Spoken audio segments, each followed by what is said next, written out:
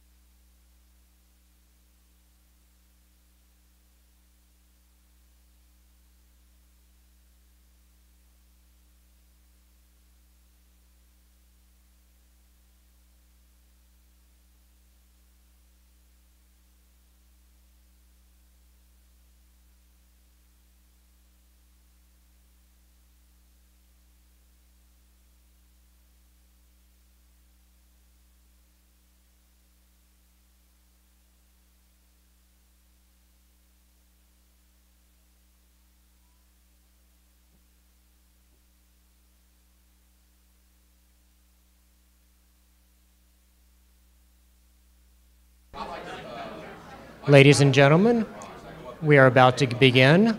Please silence your cell phones, and as a reminder, our event is being broadcast live on the internet.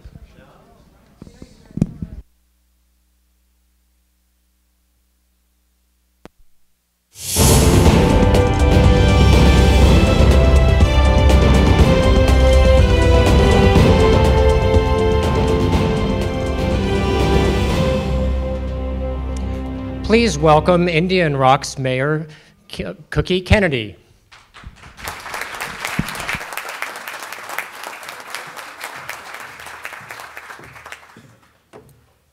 Hi, everyone. We welcome you to our Red Tide Summit. Thank you so much for taking time out of your day to be with us on this very important issue. I tried to get around to talk to as many of you as I could, and I really appreciate that you're here. Tonight, the city of Indian Rocks Beach and Pinellas County are the hosts of this discussion. Our partner, Russ Kimball, with the Sheraton Sand Key, graciously invited us to hold the summit at his hotel. Russ, Dara, and staff from the Sheraton, a very special shout out, and thank you for giving us this opportunity.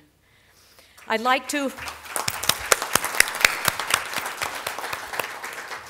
Russ Kimball really is awesome. I can't say enough great things about him and what he's done for Pinellas County. I'd like to acknowledge the staff of Congressman Christ. Stand, if you will. Senator Scott's staff. Sorry. Representative Webb.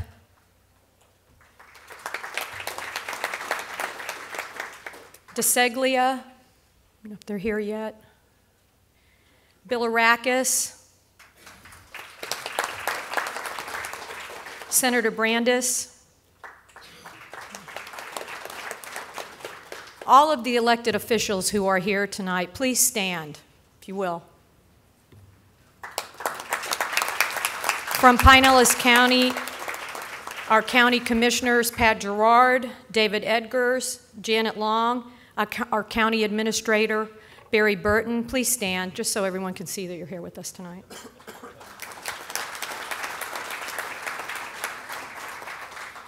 I want you to know, as an elected official in a small town that was deeply affected by the red tide, how much we appreciate Pinellas County and how exceptional their response was to our communities during the red tide. We love you guys. One example of their approach, a very proactive approach from our county, was the mobilization of fish and shrimp boats to skim the Gulf and remove the fish kill and one of our panelists, Kelli Levy, who is the Director of Environmental Management, and her staff, the process conceived and used for the first time anywhere in Pinellas County. Shout out. Tonight is an open classroom. What happens with red tide and how we as a community can take steps to do our part, learning and sharing information. I guarantee you will walk away more informed from our presenters. I'd like to take a moment and express gratitude and appreciation to our panelists, Dr. Kate Hubbard, Dr. Robert Weisberg, Dr. Barb Kirkpatrick, Dr. Richard Stumpf, Brittany Barbara, Gregg Mims, City Manager of Indian Rocks Beach, again, Kelli Levy, Kurt Forster, Randy Deshazo. Said it wrong. Each of you serves a greater public good and directly impacts the lives of others through your research, analysis, and the desire to positively impact our world. The effects of red tide are many. Small businesses suffer, residents suffer, cities, tourism, and wildlife suffer, and our health. I am asked over and over again, Is there really anything that we can do? So let's find out. We have a packed agenda. After the first 4 panelists, we will open up to questions from the audience. At the end of the last presentation, additional questions may be asked before closing of this event. Now give a round of applause for our panelists, and let's begin our discussion with Dr. Kate Hubbard from the Fish and Wildlife Commission.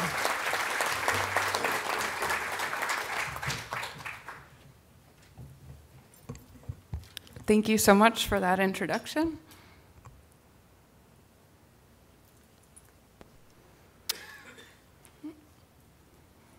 So I wanted to start out today with a bunch of thank yous, and I will be talking about FWC, the Florida Fish and Wildlife Conservation Commission's Red Tide Research and Monitoring Program.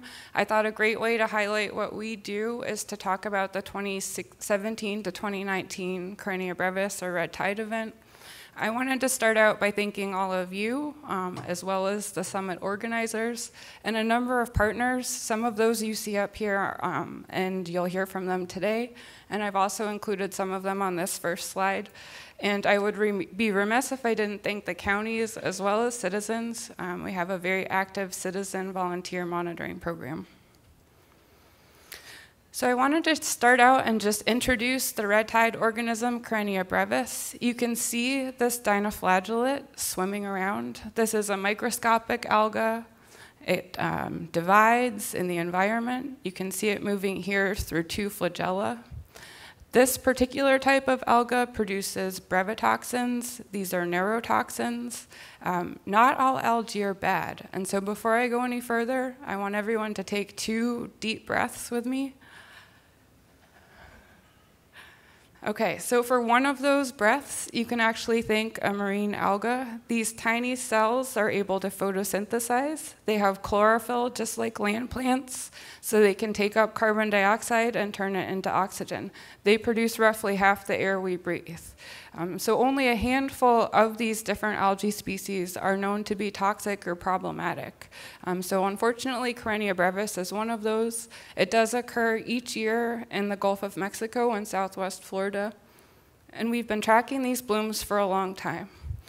So our careful records go back to the 1940s, the late 1940s and early 1950s, and so we have fairly decent records of blooms that have occurred since then. However, we know from some of the earliest reports, from native reports as well as explorers, that these events have been occurring for a very long time. The 2017 to 2019 bloom was one of the longest on record. It ended up lasting from November of 2017 through February of 2019. So the last event that we had that was comparable in duration was the 2004 to 2007 event. The longest event we've ever had is 30 months, and that was in the 90s. You'll hear today about some of the different factors excuse me, that played a role in the persistence of this long bloom. So some of the impacts that this bloom had, and I'm sure that many of you in the room were familiar with these, include wildlife impacts. These are related to both toxin exposure and in some cases also low dissolved oxygen caused by the bloom. The toxins can kill fish, seabirds, manatees, turtles, and dolphins, and we certainly saw all of those during this past event, and we set some records for some of those animals. We know that red tide through these toxins can also cause human health impacts. We know that bivalves that feed on these red tide cells can concentrate the toxins. If human consumers eat them, they can get a syndrome called neurotoxic shellfish poisoning. So we very carefully monitor our shellfish beds, and we work with the Florida Department of Agriculture and Consumer Services to close them when necessary. We also know that these toxins can make it into the air. When these toxins can become aerosolized, they can impact beachgoers, and this can be especially problematic during periods of onshore winds. These winds can vary throughout the day, and so you can be at one beach and experience different conditions throughout even a single day. The long-lasting event that we had coincided with a freshwater blue-green event or cyanobacteria event. I just wanted to point out these algae are different. They look different. They're caused by different organisms. And so that was something, for the rest of the talk, I'll be focusing on red tide, but I did just want to mention that. So we know that red tide initiates offshore in the Gulf of Mexico, approximately 10 to 40 miles out, roughly south of the Big Bend region to just south of the greater Tampa Bay region. When conditions are right, typically during the summer, cells start to move onshore and then they're transported into the surface. We typically see the blooms manifest in coastal waters. We'll hear a little bit more about that process during Dr. Weisberg's talk. Once those cells make it into the nearshore environment, they're capable of using a diversity of nutrients, and they're also able to thrive across a broad temperature and salinity range. They can't live in freshwater, but they can live in brackish conditions. These are just some of the different nutrient sources that Karenia brevis can use. They include both oceanic sources as well as terrestrial sources, natural and man-made. We continue to work with Karenia both in the lab and in the field to help understand the ecology of this organism. You can see an image here.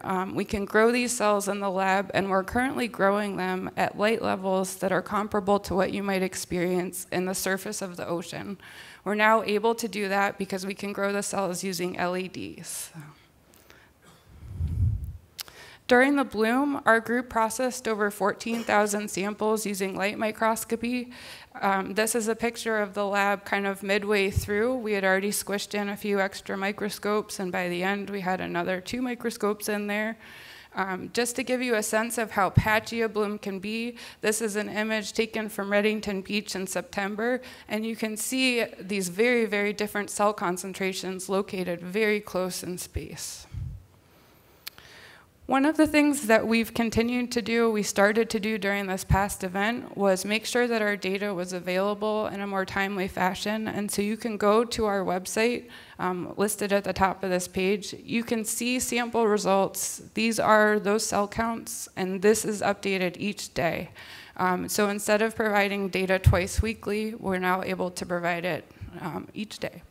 This has been a huge advantage, and we've really liked this. I also wanted to mention with this, and given our audience, we are located in St. Pete, and we have routine monitoring in the greater Tampa Bay area at 10 beaches and piers. We also do offshore monitoring monthly. So those are 2 things that we do to help track and identify red tide as it's developing. So if we go back in time to October before the bloom started, I'm going to show some maps. These are our cell count data. Each of these sites represents a sample. The color indicates the concentration of cells. The red colors indicate high concentrations. So October, not much going on. And then in November, we see that the bloom starts. It starts further south. We continue to have the bloom for several months. Throughout the winter, it persists. It moves north, it moves west, it moves south, but we don't see it go completely out of our system. We see impacts in Florida Bay. We see the bloom continue through the beginning of the wet season, which started early in 2018 and in May. So then fast forward to August, and we see the bloom start to impact this area. So as the southwest bloom continued to worsen, I wanted to mention a few different things that we were seeing. So this bloom wasn't occurring just near shore, it was also occurring offshore. You can see even 10 miles offshore, we're seeing very high concentrations. We were able to monitor the inshore bloom using a particular instrument that takes a water sample every 20 minutes and then takes a picture of all the cells in that sample. We were able to see that the cells in the nearshore environment were very happily dividing. At the same time, when we were looking offshore, we saw the presence of another alga, a different type of cyanobacteria, Trichodesmium. We were watching this alga at the same time as we were seeing dust move across the Atlantic Ocean into the Gulf of Mexico from the Saharan Desert. This dust is important to the region because it can help stimulate blooms of trichodesmium. That's this golden alga shown right here. This alga is important because it can pull nitrogen from the air and turn it into other forms that other algae can use. And you can see in this image that we had this trichodesmium in close association with the red tide offshore. We know that subsurface observations are very critical, especially given that the blooms initiate at depth.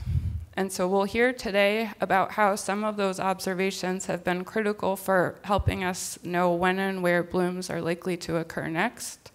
This is just showing subsurface chlorophyll. I mentioned at the beginning that red tide has a pigment, chlorophyll, like plants. And so we can actually see a sign of that using robots that move up and down in the water. When they come up, they send data from sensors that are collecting information about the water column properties back to us on land. And so you can see here, we have subsurface chlorophyll. We suspect that that's red tide. We can go out in a boat, grab a sample. We did, and we found red tide. I'll let Dr. Weisberg talk about the greater meaning of that in his presentation. But I did also want to show October. This was a really rough month for a lot of us in the room, but also around the state. We see that the bloom at this point is occurring in northwest Florida as well as on the east coast. The last time that we had a bloom in all three of these regions was in 2007. And this is just showing that same data, but now we have the Panhandle shown in red, Southwest Florida shown in black, and the East Coast shown in blue, to give you a sense for the timing of the event, and also a sense for when we were really seeing things in all three areas. And you may ask yourself, what do we do with all of this data? Well, we have a historical monitoring database, and so we use that to assess trends in the data, but we also share our data with numerous partners each day. And so that data is automatically transferred, and we have tools that we use to predict and track red tide, and you'll hear about some of those from some of our next speakers.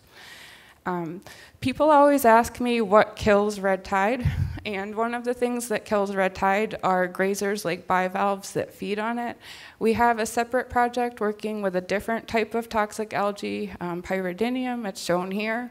And if you see, we can add shellfish, and we're doing experiments to see how quickly these shellfish can graze on these algae, with the idea that we could restore shellfish beds as a potential mitigation tool. So I just want to conclude to say that red tide has been occurring for centuries. Education is critical, and we have a lot of information about red tide on our website that I didn't get to go into today.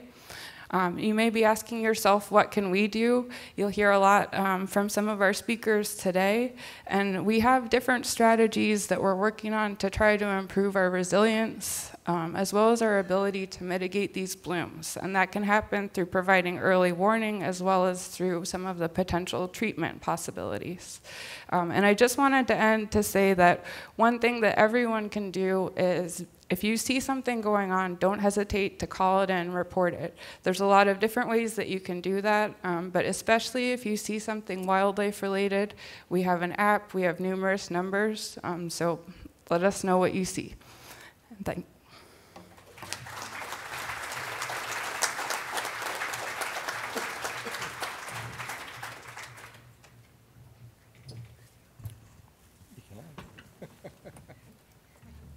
I forgot to introduce our next speaker, Dr. Robert Weisberg.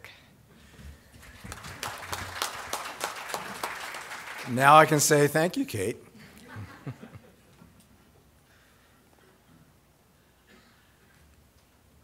Okay, so what I'm going to do is talk more about red tide and try to express what we know, what we don't know, and perhaps what we can do about it. I'm a professor of physical oceanography at the College of Marine Science at USF. I'm not a biologist, and you'll see shortly why red tide really is a fully interdisciplinary problem. Whoops. Well, oh, okay. All right, so what do we know? You know, as Kate said, red tide is a bloom of a toxic dinoflagellate called Corynea brevis, and it occurs quite naturally. It initiates offshore under oligotrophic conditions. Oligotrophic is a fancy name for very low nutrients. So contrary to some popular opinion, it's not a lot of nutrients that give us a red tide bloom. It's actually a deficit in nutrients that give us a red tide bloom. It manifests as a nuisance at the coastline, that's when we experience it, when it gets transported from the initiation region into the coastal zone. And so both the offshore conditions that will allow it to bloom and the transport mechanism is actually determined by the ocean circulation. So again, red tide is not just biology, it's the whole shebang. What don't we know? Well, you know, do humans exacerbate red tide blooms? Perhaps, but we really don't know that. What determines bloom termination? Why does it go away?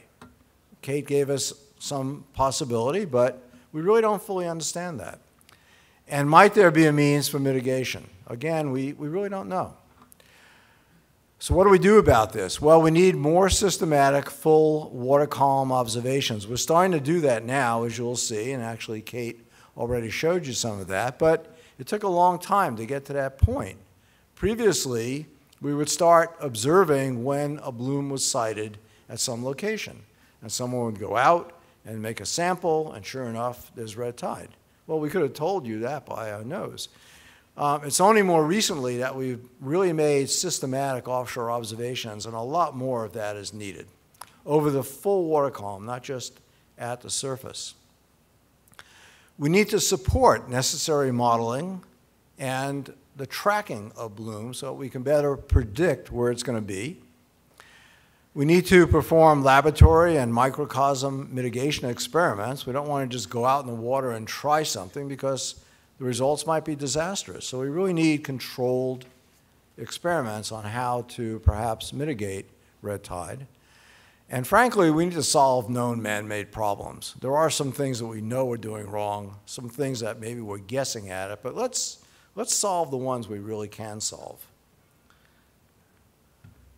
All right, so to kind of get an appreciation for what this phenomena is, we have to look beyond the coastline. So on the left-hand panel, you see a map of the west of Florida and the coastal ocean west of Florida that we call the West Florida Continental Shelf. You can see it's as wide as the state of Florida, and a lot goes on out there. In the right-hand panel, you see a white ellipse. We think that's the origination zone for red tide, so where red tide actually originates offshore, and the white arrows are the transport pathways to the coastline. All those little red dots are all the places from 1953 to 2015 where FWRI has collected samples and actually identified the existence of Corynea brevis. And you can see that the distribution is very non-uniform. There's an epicenter from north of Tampa Bay to south of Charlotte Harbor, so we call that the epicenter region. By the way, it has nothing to do with Tampa Bay or Charlotte Harbor. There's a reason why it's there. And we see a secondary region on the Panhandle, and now and then you'll see some on the East Coast. So the location of where we see red tide on the coastline is determined by the ocean circulation. So again, ecology, I like to say, is not biology. It's everything that goes into an organism being successful. And so here in Florida, the reason why we see red tide where we see it is owing to the ocean circulation. That's also the region, by the way, where gag grouper grow up as juveniles. The same reason. That's where they're carried from their spawning region to the settlement region. Okay, so we have to understand the ocean circulation over the entire West Florida shelf to get a handle on red tide. And I'd like to say that the Bard really knew all of this back in the 16th century, long before us, because he wrote, to be oligotrophic or not to be oligotrophic, that is the question. So Kate already showed you the slide on the bottom, and she explained what it is. There's two reasons why 2018 was such a bad year. And it actually probably rivaled 2005, that you may also remember as a terrible red tide year. So two things happened. One, the 2017 bloom just didn't go away. And we don't fully understand why that was. And the offshore conditions in spring through summer of 2018 were conducive for a new bloom to form. So we had the coalescence of an existing 2017 bloom, and on top of that, a new bloom forming offshore in 2018. They came together, and you can see how long that bloom resided, and the color coding on the left-hand side shows when cells showed up on the panhandle. That was coincident with Tropical Storm Gordon that drove some of those cells northward, and the time when cells showed up on the East Coast, which was also due to the circulation. We were in a period of protracted upwelling. Cells near the surface were carried offshore, and then they were carried around the Florida Keys. Once they're in the loop current and the Gulf Stream, it's simply a matter of days before they show up at Palm Beach. So what do we do about that at USF? Well, we have these robotic gliders. They're autonomous vehicles that we can pre-program, send them offshore. They'll sample the full water column and telemeter that data by satellite back to the shore, and we can plot it up and see what's out there. And so you see the path that the glider took from the end of August through the middle of September. The idea was to map out the region where we thought red tide was forming. And these are the data that we collected. Kate already showed you the chlorophyll data in the upper right-hand panel, and you can see where we see Carenia brevis. The left-hand panel on the top is the temperature, and it's cold down near the bottom because we were in the midst of an upwelling circulation. And that same upwelling circulation that made the water cold is what carried the red tide into the beach. And this is how it went. So we use what we call a numerical circulation model, so we can actually model the movement of the water on the West Florida continental shelf. And so every place where we have a red tide observation, or at least the implication from the glider survey, we initialized the model with a particle along the bottom, and we tracked where that particle would end up as it got carried by the ocean currents. And you can see where it went. It all went from North Pinellas County to Charlotte Harbor.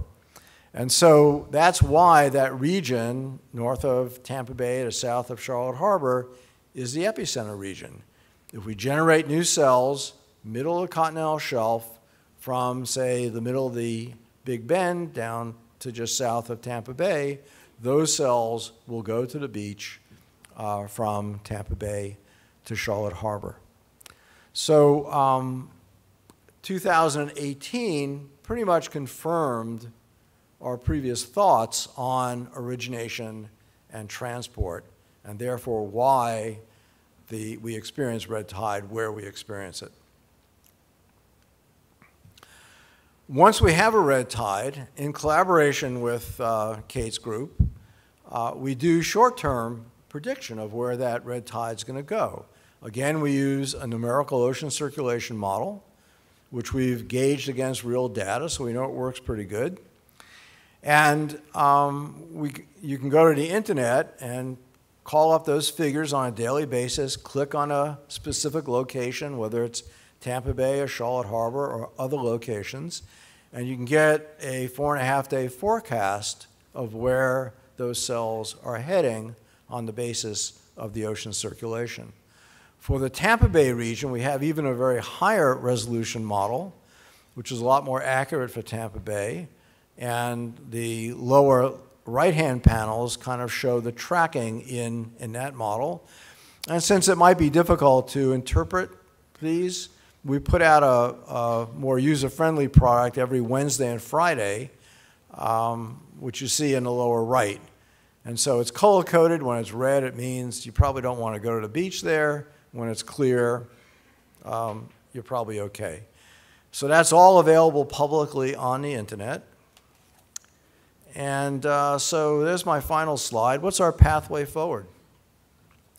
Predictions require understanding. You're not going to predict anything unless you understand the process. You don't know, you can't fix anything unless you know how it works. And so that understanding requires observations and models. K. brevis and anything of an ecological nature is an interdisciplinary problem. And so improving K. brevis capabilities will not be achieved simply by studying the organism. It's a fully interdisciplinary problem, and it needs an approach in that matter. Same thing for our fisheries resources. We will never predict our fisheries, manage them better, until we start studying our fisheries in a fully interdisciplinary way. So for observations, we need to have these regular glider surveys. So we need to be going out, preferably monthly, but at least quarterly, and mapping out the water properties offshore to determine whether or not they're conducive for a red tide to bloom. And to develop the data set to actually get a better understanding for these conditions. The glider surveys must be supplemented by actual cruises. We actually have to collect water, analyze them in the lab, like Kate talked about. And we need to have strategically placed moorings. We have the moorings. On them, we need sensors that will actually sense the nutrient state, because that really is the predictor. If we have oligotrophic water in the right period of time, you'll get a red tide. If you don't, you won't. Simple as that. And that seems to work for 20 out of 25 years. And we need to support our modeling. So what determines bloom termination? That's an unknown. If we figure that out, we may have an avenue for mitigation strategies.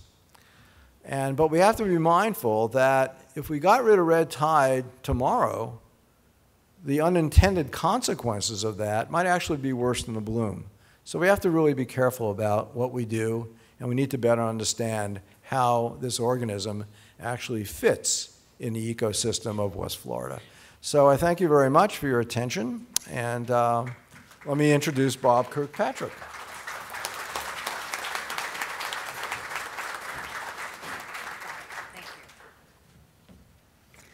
Thank you, Bob. And again, thanks everyone for coming out this evening. Good to see you, crowd.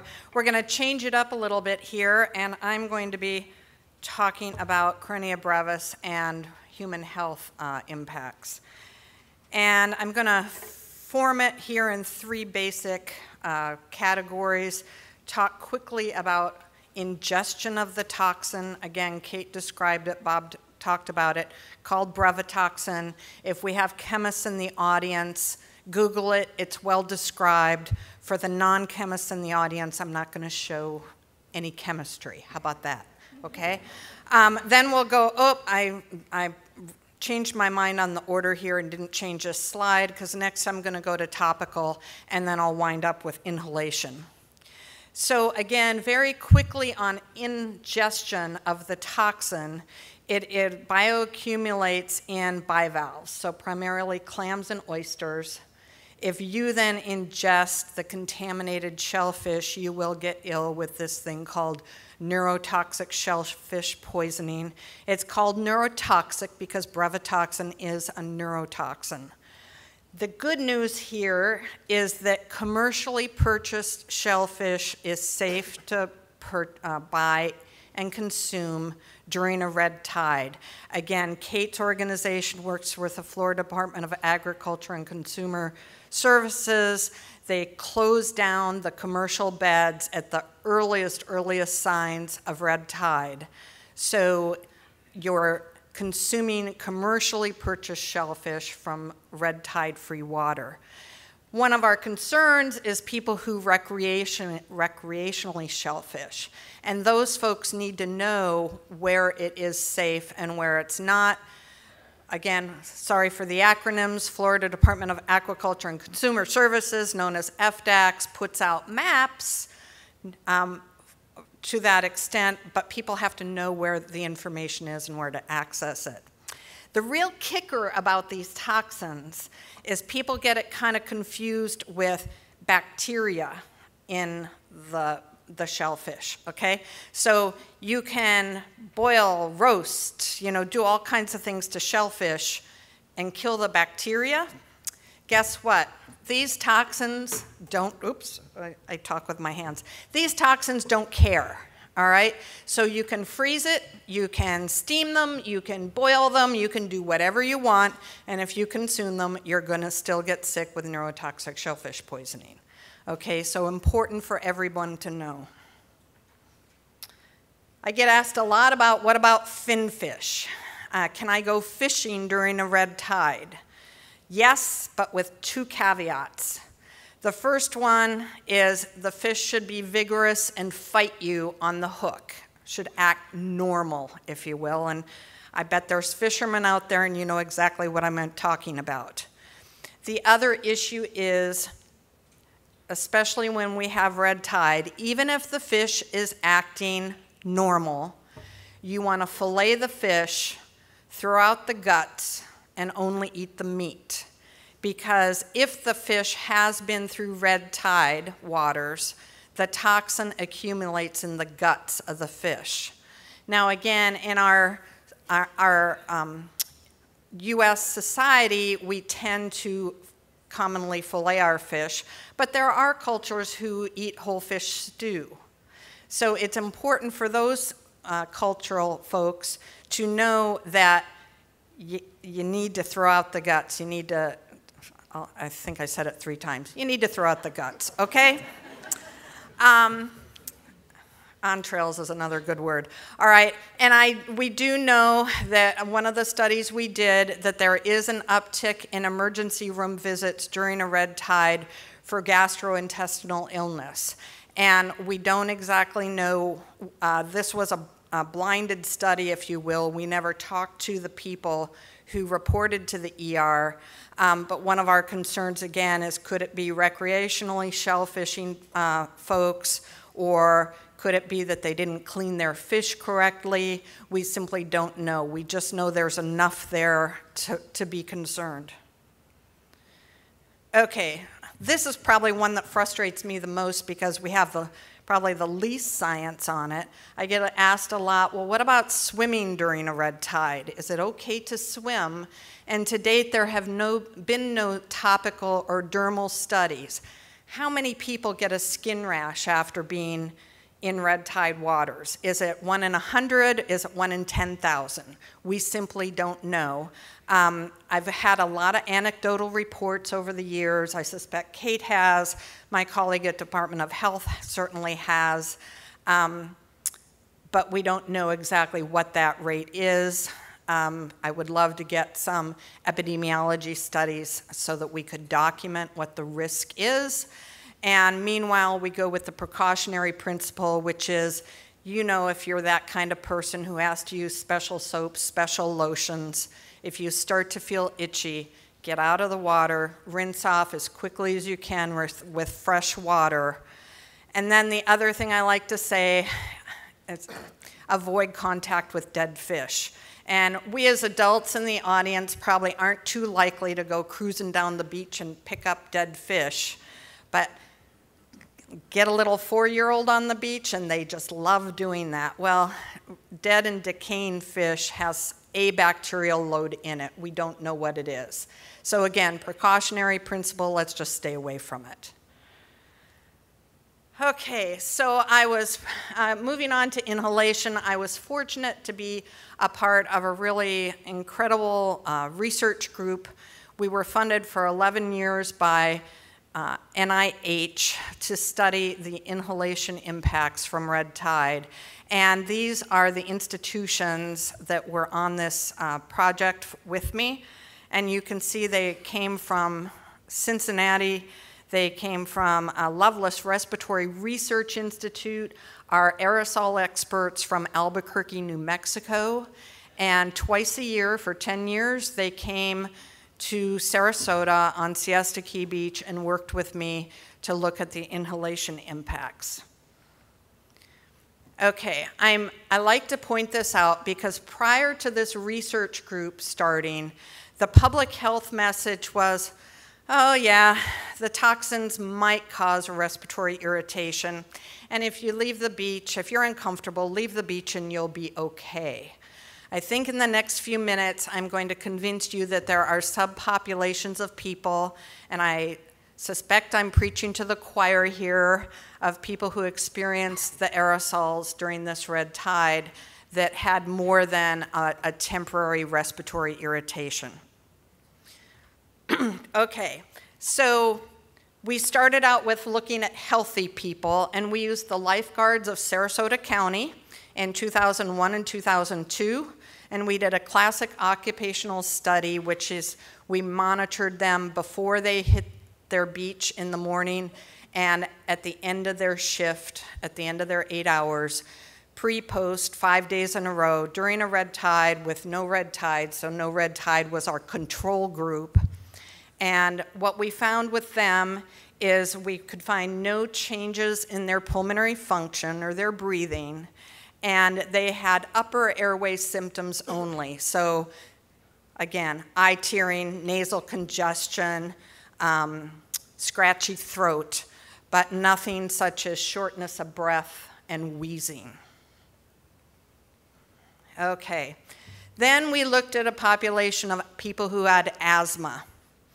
And you say, why did you pick asthma? Well, 2 reasons. Well, one main reason is we had an animal model. A colleague, Dr. Bill Abraham over at Mount Sinai Medical Center, had a group of very well taken care of asthmatic sheep. So the sheep were given aerosolized brevetoxin so that we had some idea what the human response was going to be. And in a nutshell, I kind of hate this one slide is summing up 10 years of my life here, okay? So toxins are definitely a trigger for asthma. About 10% of the US population has diagnosed asthma, and so 10% of the people here will be greatly affected during a red tide. And what we found with those people is after just a 1-hour walk on the beach, we could measure a change in their pulmonary function and in their upper and lower airway symptoms, okay? And then we followed them for 5 days after that 1-hour exposure, and they didn't return to baseline until 3 to 5 days after that 1-hour exposure on the beach, okay? The measured amount of brevetoxin in the air is incredibly tiny, nanograms per cubic meter. Oh, she's like doing the science thing. What's a nanogram? All right, a nanogram is 1 to the minus 10th. So put that decimal point, 0.0000, and I lost count. That's a nanogram in a cubic meter. So my message is it doesn't take much of this stuff to bother an asthmatic. We also know that the toxins travel at least a mile inland, so that the message, again, remember, if I leave the beach, I'll be okay. Not necessarily true if I go to an open-air restaurant. So some closing thoughts. I get asked a lot, what else needs to be done? We have some other things that I'm greatly concerned about. Again, looking at emergency room visitation, we get increased uptick in respiratory diagnosis codes, but we also get an uptick in pneumonia. Now, it's a toxin, it's a chemical, so why are we getting an uptick in pneumonia?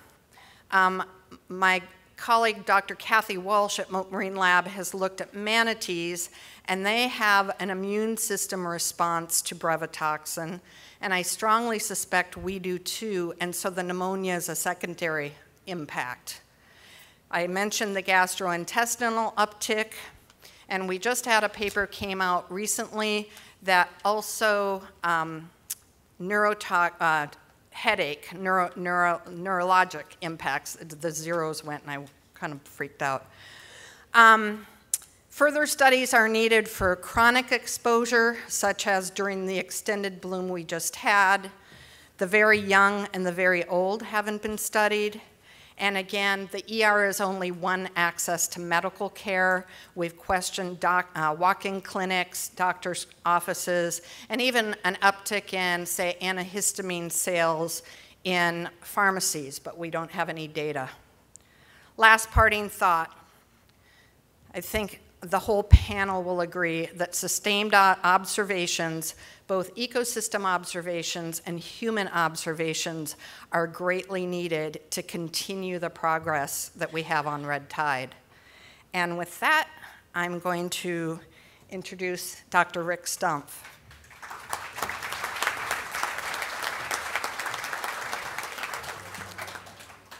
Thank you, Barb. Thank you, Mayor Kennedy, for inviting us here. I probably traveled the farthest, but I lived and worked in St. Petersburg for a number of years, and it's great being in Pinellas County. I love it here. I've got friends down in the area, and the water normally is beautiful, not like what we're about to see here. I'm sure many of you in September and October felt every day you went outside, you're coughing, your eyes watered. You probably thought every beach you went to, it seemed that every beach looked like this weird khaki brown. So what I'm going to talk about is what we're working on and our forecasts are different than Dr. Weisberg's. We're going after the respiratory problem that Dr. Kirkpatrick talked about, and we're using that by pulling in the phenomenal data that the state's collected and also data that Pinellas County's collected to get at the detection. You can't forecast it if you don't know where it is. So we're talking about detection methods we've improved, ranging from a wide range. State has collected, Dr. Hubbard showed this data. This is in July, the state database, and into September. An extraordinary amount of work they have. Think about it, all these samples need to be collected, they need to be transported, and they need to be counted. And that takes like half an hour to count a sample. This is every week they're collecting this. So you can see the spread from down in southern Sarasota County up north. My group's been working with satellite data. Some new satellites have come up, much better quality. We've advanced the methods. You normally think a satellite is what you see on Google Maps, red, green, blue. Well, the satellites measure red and orange and yellow and green and near infrared, and we can be very specific about algae. So these same two here, these are images from the same time from satellite. The black would be no Corynea, and it goes up to the red is the highest concentration. You can see in the same area, I'll just go back and forth, how it's down in southern Sarasota, very close to shore, and then it kind of exploded. It grew north and south from Clearwater down to Naples and also offshore. But it's also very patchy. You can see areas where there's patterns overall. Now, I'll emphasize, we see algae. I can't tell the difference between algae, other algae in Corynea, but if it's in the Gulf of Mexico at this time, it was Corynea brevis. There was some in Tampa Bay, Dr. Hubbard mentioned. But we're able to pick up this bloom and potentially monitoring it. And in fact, I'll show you a time series here of the growth of the bloom through last summer when it started down in Sarasota, expanded southward, you'll see, as we went on through the time. And then after that southward expansion in early August, here it starts up, going south, it then started expanding north. The whole idea with this is we have data that we can bring in to enhance the monitoring program. They're collecting data over a whole week. Each one of these is 1 day's worth of data. So we're potentially getting more data, and we're evaluating with theirs so we can start filling that in to get more detail on the beach. And that's really critical to know where it is. Anyone here is a sailor or boater would obviously appreciate knowing there might be patches that they might want to avoid when they go offshore. But you can see the patchiness, see how it expanded in Pinellas County in early September, and then it stayed in there. And if you know the map of Pinellas, you'll see there's some areas, the area of Reddington Shores down to Madeira Beach, Treasure Island, it just sat in there the whole time. Reached north of Clearwater, and then started moving south. Some of the transport, the modeling actually showed that sort of transport, slowly coming down. And you'll notice here in October, it disappeared from Sarasota County for a brief time after Michael. Now, this bloom that was sitting up here then slowly moved back south. So a lot of variability and patchiness in the whole system.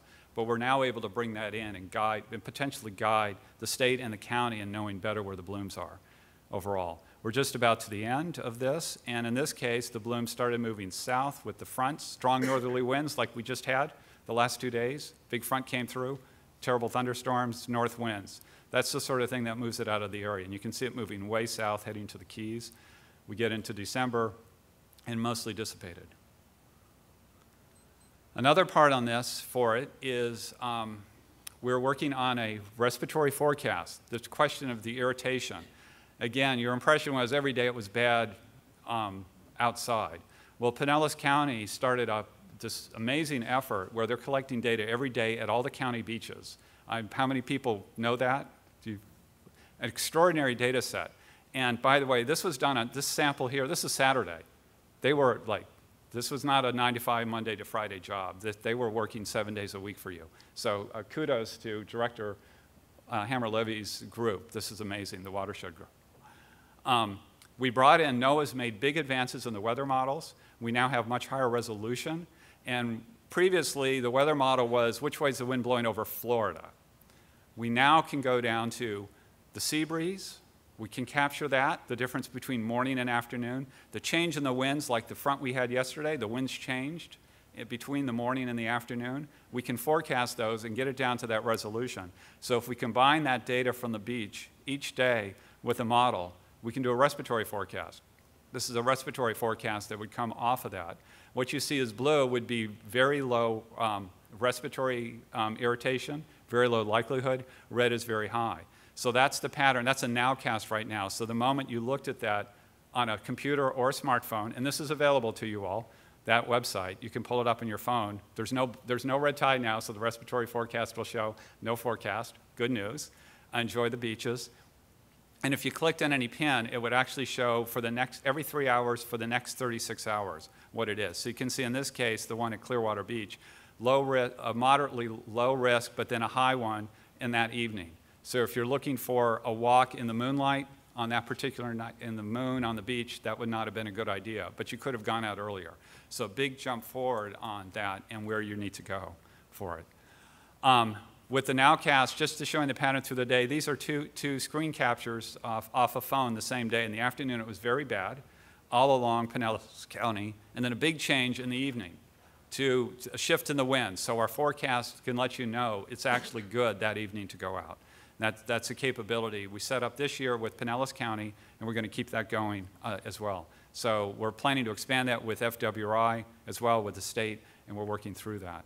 And just to capture the patchiness, this is what the nowcast is actually the county data from Pinellas County, and you can see how the satellite image compares when you bring those together and how tight that is, and how there are some very intense dark patches down in this area. This is right when it was constantly in the Madeira Beach area, but it wasn't north of here, Indian Rocks north. It had finally started to clear out. So it's live now. You can pull it up, havscope.gcus.org, and take a look. Now, a whole other part to this is we need more data, and that's exhausting work to count cells. So how can we possibly get more information and make it easier for the county and the state to at least say, are there cells present? Are there a lot of cells present? We've been working, Dr. Kirkpatrick and I have developed a program combined between the Gulf Coast Observing System and us called the HABscope, Harmonic Bloom Microscope. This is a college student lab grade microscope. We've attached an iPod to it and we take a video. That's the idea. So, and we're working with a variety of partners to get data, to validate this, to run tests. Pinellas County Mount Marine Lab. We've been working in Texas, Texas A&M. There's actually a group, a master naturalist program in Texas called the Texas Red Tide Rangers, and we're working with them and in order to test it all around, because red tide is all over it is in Florida, it is in Texas as well. So the concept is there's the water sample, put it on the HABscope. It can actually go in the field. Capture video, there's a little app on there. It then gets uploaded to a computer, a GCUS central computer. And then in the wonders here of facial recognition software and all that cool stuff, well, we then take pictures of these, and then we track them. And the swimming behavior talk about, they have an odd swimming. It's like falling, swirling leaves. So we're looking not only at a basic shape, but also the swimming pattern, and we can count them, count the cells. and we've been getting very accurate results. The idea, and so within 5 minutes of a sample being taken, we can estimate the number of cells in that place. So we're trying to set this up as a program that involves, FWRI has been working with park rangers and in some of the parks, Fort DeSoto Park. We're trying to set this up with the county. Volunteer, citizen science programs. We're trying to build this to a point where we can reliably do this, where the videos are of high quality consistently. And if we have that, we can then get these samples, get the water, upload it, the video, capture it, map it, and forecast it. And so then you can get to a point. Yesterday morning, thunderstorms came through, very nasty ones. I don't know, people here walking the beach in the morning? You normally look at the radar and the weather beforehand, right? Yeah, so you look at the weather and there might be thunderstorms. Okay, let's look at the radar. I'm gonna wait. I'm not gonna walk at 8 o'clock because I'll get hit by lightning yesterday. So you waited till 10 o'clock or you passed on the day. The goal is to do the same thing here. And so it's no longer red tide is everywhere and I'm going to feel miserable when I go outside. It's you can go out at each time and each day. And this is the goal we're trying to achieve. This is literally every beach every day for a forecast. That's what we're trying to accomplish on this. So thank you very much. And with that, I'll turn over to Brittany.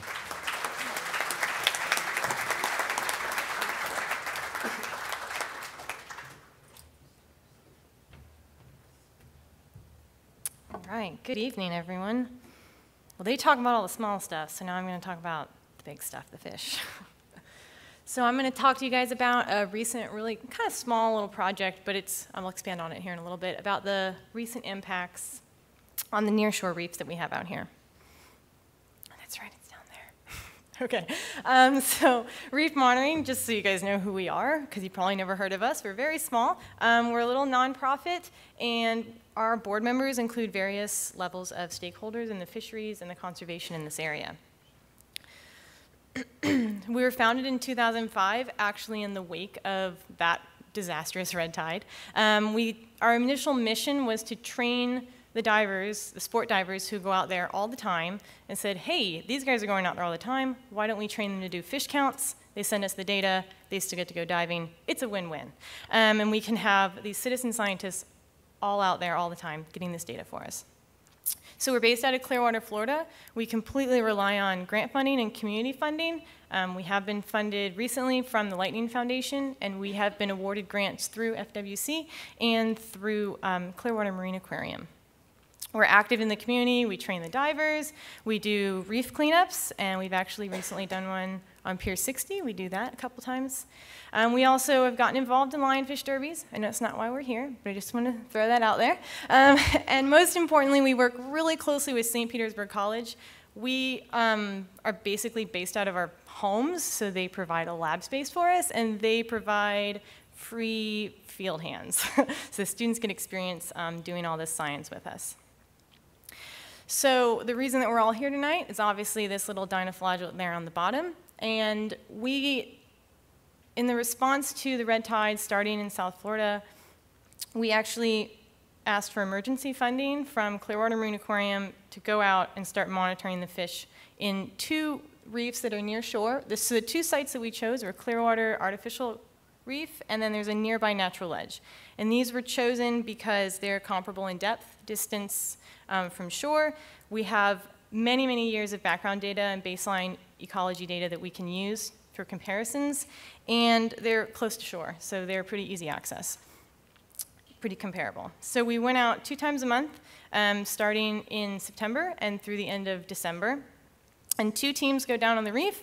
They swim around, they count the fish, but it's a little more technical than that. So we have a reel, it's 50 meters long. We count the fish and the invertebrates on a meter of either side of that transect. So it basically creates a 100 square meter transect that we're counting. And everything is recorded and it's written down, which is what recorded is. Anyways, sorry guys. The third part of the project was to actually take red tide samples in those nice little brown bottles and send them down to FWC in St. Pete for their red tide monitoring program. So this is a photo taken from the natural ledge. You can see there's a lot of growth on it, along with the background photo on my slides is from that same natural ledge. And then this is a picture that we took directly after the red tide moved into the area.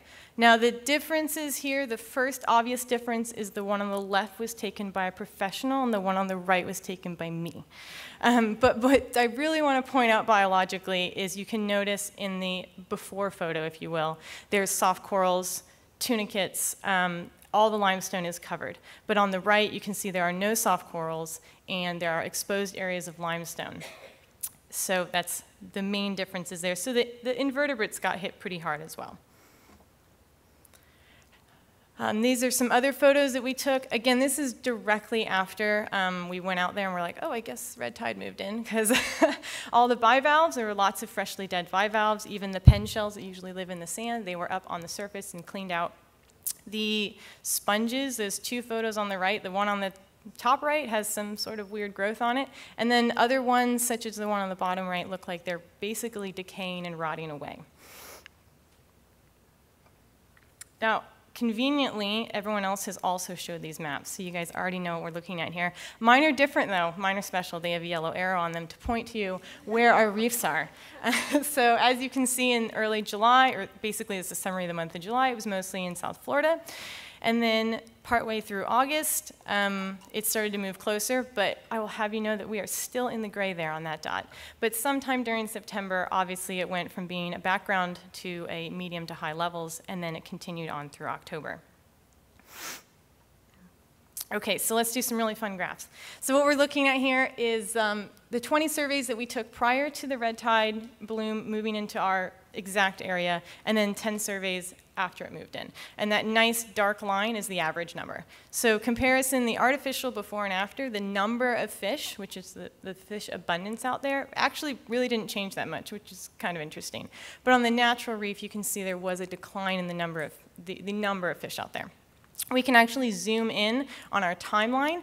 So you can see early September we went out, and then somewhere in here is when the balloon moved in. We can actually pinpoint it because we know when we were out there. It was somewhere between the 8th and the 22nd of September was when the balloon moved directly into our study area. And you can see it kind of leveled off and is moving back and forth. Now, if we look at the number of species, it looks the same, but it's different. Number of species on the reefs, the diversity of the fish, you can, again, we're comparing that dark line is the average number, and you can see that both sites, the average number dropped off of the different species of fish out there. And yet again, we can zoom in to this little area and pinpoint exactly when that happened. Now, I do want to point out that these look very bleak, but something I want to remind you guys is that it is winter, so there's not maybe a lot of fish out there anyway, so we would need an entire year to kind of see where we're going with this. Conveniently, we're still doing that. We actually recently acquired more funding from the Lightning Foundation and Clearwater Marine Aquarium to continue this project, but we added a little really fun element to it. These funny looking things that hang out under the water, those are light traps. So that picture on the left is a trap. It's made of basically buckets, and there is a battery-powered light inside. So we go and we set these traps out during the new moon, because that's when it's nice and dark, and they attract larval fish. So as the fish are coming in to recruit to the reefs, we can trap them and see what's out there. We've actually done this in the past before, so we have 2 to 3 years of baseline recruitment data, and what we're going to look at is the abundance and diversity in the larvae, and this could maybe show us possible recovery by monitoring the changes in the recruitment over time on these reefs. And I would like to thank all of our funding sources, Fish and Wildlife, for continuing to take all of our samples, and the divers in the right-hand column for going out with us in gross, nasty red tide water. Thank you.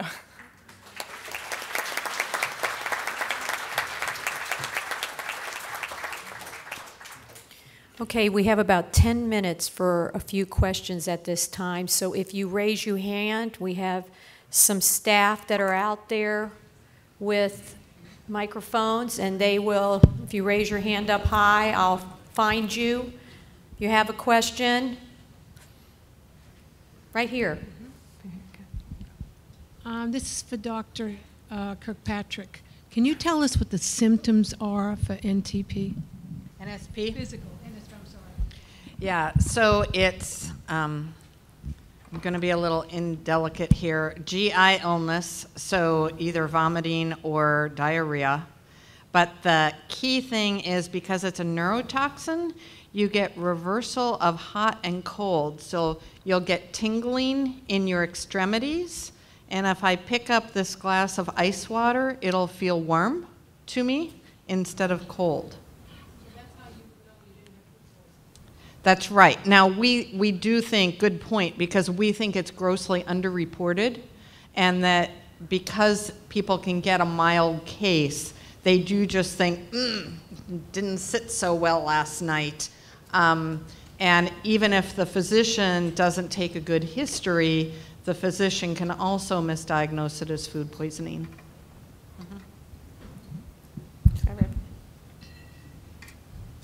What does the international science data say about red tide? Are you cooperating with, for example, in Japan, a quick internet search will show you that Japan is no stranger to red tide. Haven't heard anything about any comparable studies or cooperation with other countries that have red tide. Thank you.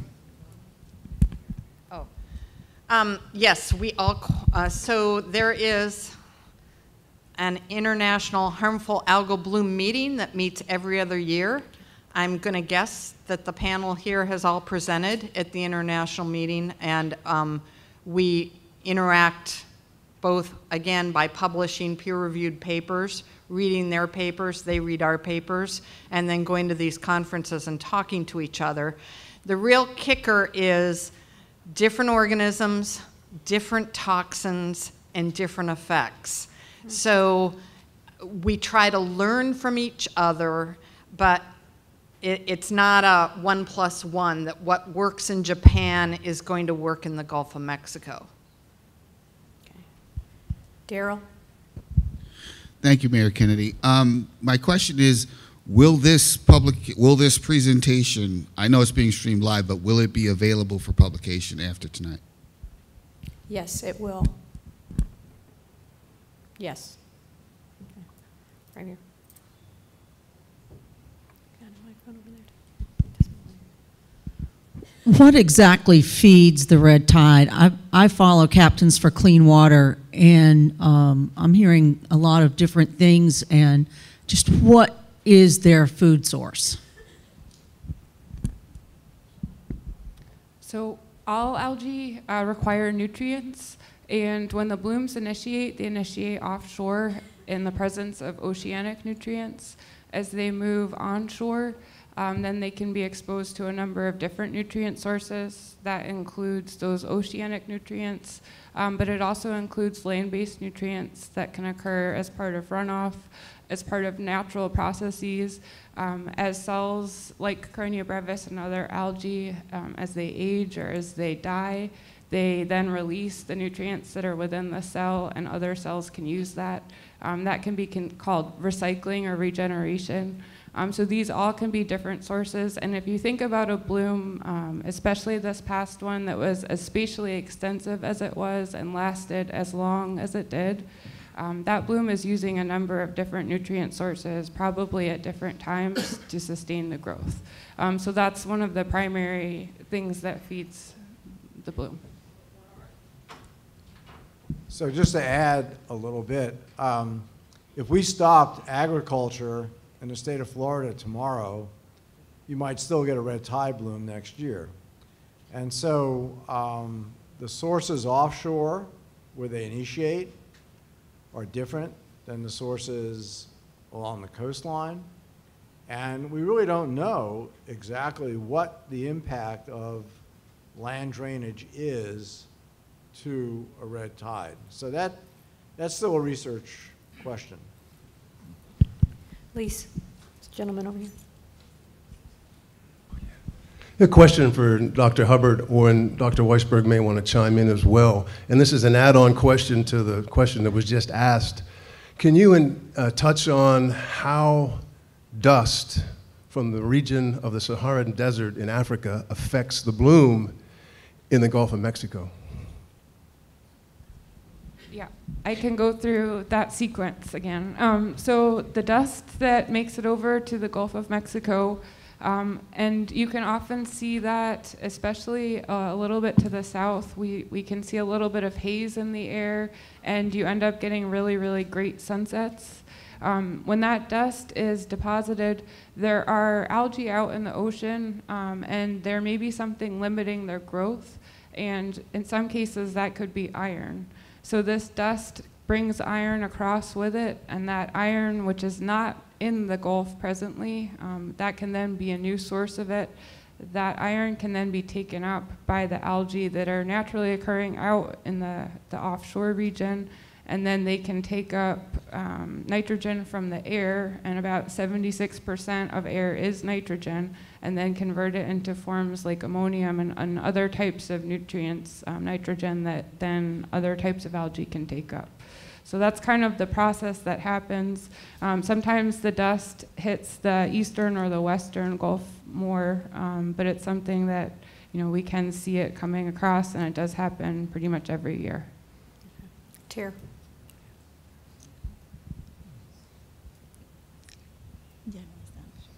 I guess this question is for either Kate or Brittany, anybody that's spoken today to now.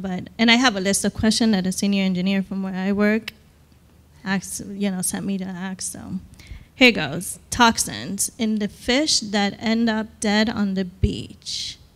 What happens to that toxin? And does it degenerate? And if it degenerates, does it degenerate to? Well, you want to answer? So in terms of the fish cleanup, each county handles that a little bit differently. And in this past event especially, that was actually one thing that surprised me a little bit, was how each county handled it. We heard at the beginning, Pinellas County took sort of a unique approach in terms of trying to harvest the fish before it reached the shoreline. Once that fish is harvested, though, it does end up making it to waste facilities. And so beyond that, we don't know what the fate of toxins is.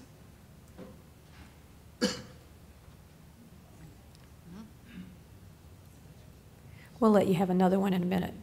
Okay. Good evening, everyone. My name is Kim Begay, and I'm the conservation advocate for the Clearwater Audubon Society, and I'm also a full-time wild bird rescuer and for Birds in Helping Hands. And we have been receiving unbelievable amounts of starving birds. Starving? Yeah, especially cormorants and pelicans, along with other birds. So we were wondering if any studies have been done as to the impact this is having on our seabirds, the lack of fish, and the amount of fish that died during the red tide blooms. And also, how long do you anticipate it might be before the fish populations return back to normal? And what are the species that you feel have been most impacted by the red tide blooms? So, well, in terms of birds, the birds that are impacted, they're definitely one of the hardest hit wildlife during these events. There are considerable rehabilitation efforts along the coast to try to restore these birds to health so that they can then be re-released. In terms of starvation, with a protracted event like the one that we've just had, it's possible that their normal food source or even their normal processes that they might be doing at this time of year, they might have been changed by that bloom. And so I know you also asked about the fisheries. And in terms of these blooms occur every year, and so the wildlife coexist with the blooms each year. We know that during especially long, severe blooms like the one that we just had, it can take longer for certain fisheries to rebound after that. With some of the long-term monitoring data that we have, we know that in looking at a few key species, I knew I could get that out, that they generally can recover within 3 to 5 years. So again, they coexist, and these blooms have been going on for a long time. In terms of which species are most heavily impacted, I think that varies a lot from event to event. In terms of this past event, given the timeline, there were a number of different species. I want to say over 100 different species that were actually reported. And there were some regulations that were added by FWC to make sure that there were certain fisheries that were only catch and release during this event. I'm going to wait on the rest of the questions, but we do have another period of time. And why doesn't everybody just stand up for a second? We've been sitting down a long time, so let's just all stand up for a second. And I want to introduce, I just saw Commissioner Peters came walking in the door. Stand up.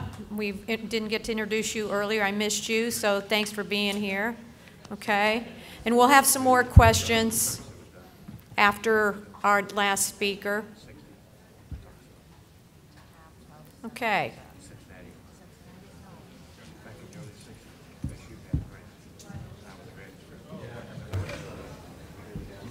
Oh, I know. So these are the Wilson strain. The Wilson strain. Awesome. Awesome. Okay. So okay. All right. Yep. Yep.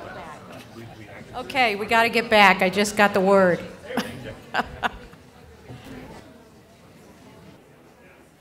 Thank you. And I'm sure some of the panelists would be here after if you want to say a couple words to them. So the next person who's speaking is one of my favorites, and I make no bones about it, and he is our city manager from Indian Rocks Beach, Gregg Mims, and he's going to talk to you a little bit about what happens in a city when you have red tide. So with that, round of applause for one of my favorite guys, Gregg Mims. Thanks, Cookie. I'll give you the money for that later. Just by show of hands, I'm interested in, I'm assuming most of y'all that have been here, you went through the red tide that we just went through, but by show of hands, how many people went through the most recent red tide? Thank you. And the second thing that I ask is by show of hands, how many people have been through more than one red tide? Thank you. Well, that's why you're here. And it's important, and we appreciate that you're here. You know, as a city manager, my background's in city planning. I've worked for 3 other cities in 2 other states. And I've dealt with hurricanes, tornadoes, fires, red tide actually twice. You know, the positive about hurricanes and tornadoes is they come in, they do their thing, and people like me go out and figure out how to clean it up and get back to normal.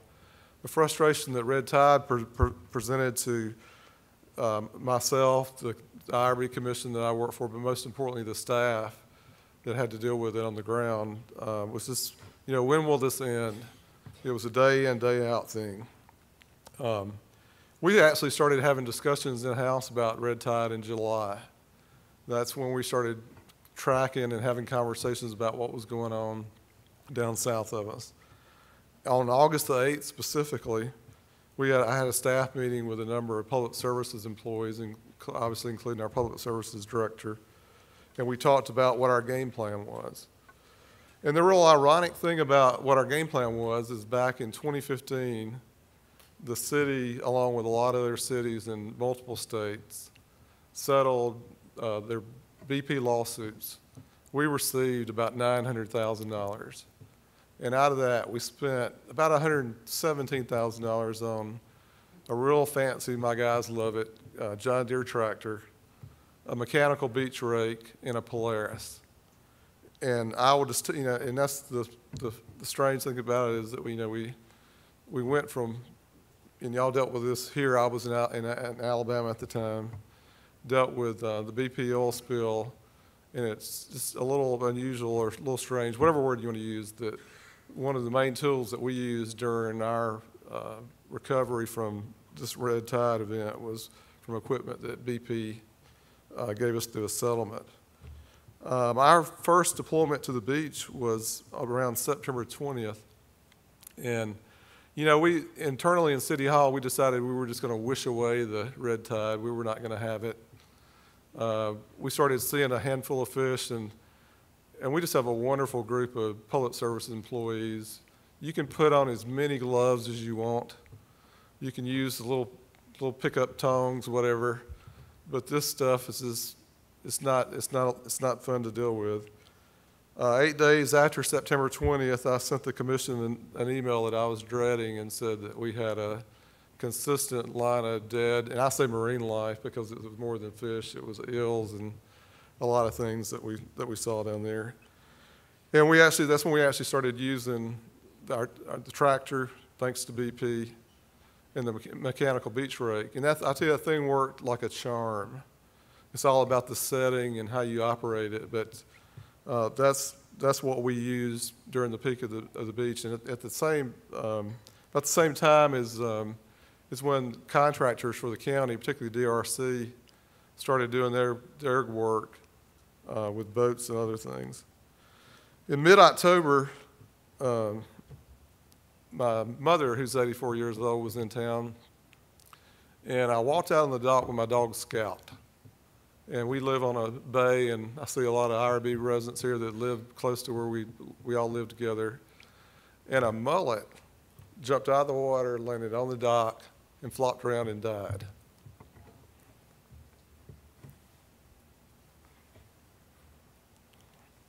My dog, through the course of the, I'll be okay in a second, through the course of the whole event, never went back on that dock until the end of November. So from that point on, it was constant cleanup. And I'm going to say this 2 or 3 times, you'll probably get tired of hearing it. The cooperation, the coordination that we had with the county. Kelli, Levy, and her staff, we had all their cell phone numbers. If we needed something, they answered the phone. They were there. DRC, another contractor, was the same way. One thing I would say, one other personal note, is that I had a family member, I won't name who it is, that suffered from the respiratory part of that. So professionally, personally, you know, I dealt with this. We continued our beach cleanup until the end of November. You know, it's like the Groundhog movie, you know, when will this end? Every day. We had people on the beach 7 days a week. The county had people on the water 7 days a week. The recap of our response was, from mid-September, we had a 7-day-a-week operation. We removed over 60,000 pounds of what I refer to as marine life. We used, through the cooperation of the county, we had access to a 40-yard dumpster that's 22 feet by 8. We went back and looked at our records. We emptied that 25 times during the course of this. And then $20,000 in overtime and equipment costs. And, you know, the main thing our citizens wanted, they just wanted it cleaned up. And like I said, that was a 7 days a week activity. The lessons that we learned: investing in equipment, if you're a beach town, is worth every dime. Working with partners like Pinellas County, we developed a plan that was proactive and responsive along the waterways and the Gulf. And of course, now we'll update those plans for you know, the future date if this comes again.